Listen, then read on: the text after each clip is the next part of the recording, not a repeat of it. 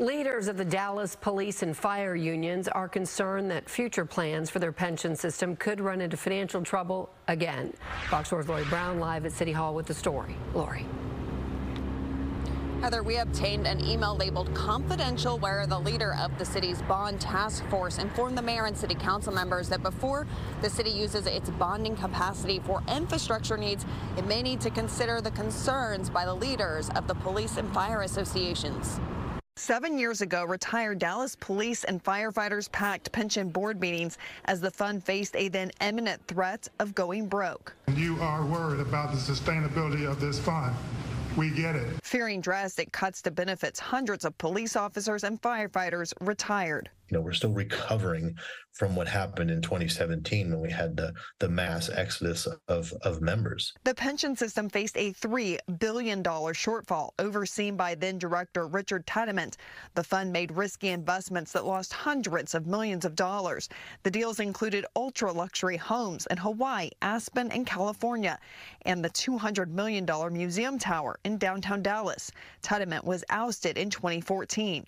3 years later, state lawmakers passed a bill that Dallas Fire Association President Jim McDade says created a 7-year Band-Aid. Everybody recognizes this funding piece that we need to get in place. Monday, McDade, along with Mike Mata, president of the Dallas Police Association, wrote letters requesting that the mayor and city council delay the next bond vote until the city figures out how to fund the pension system shortfall.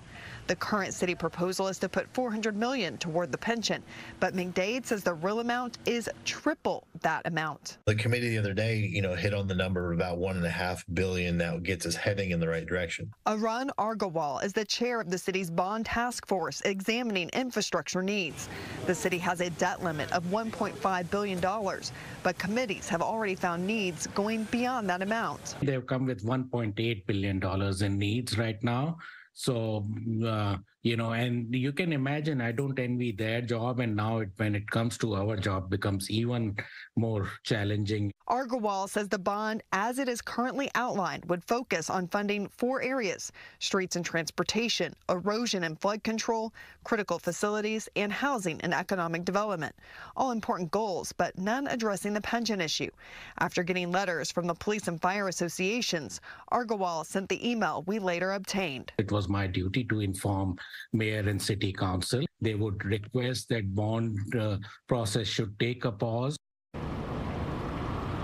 Dallas Mayor Pro Tem Tanel Atkins is chair of the city's pension ad hoc committee. He told me that the city will need to examine every option, and funding the pension is something that the city must resolve. New numbers about the pension solvency are expected to be released next month.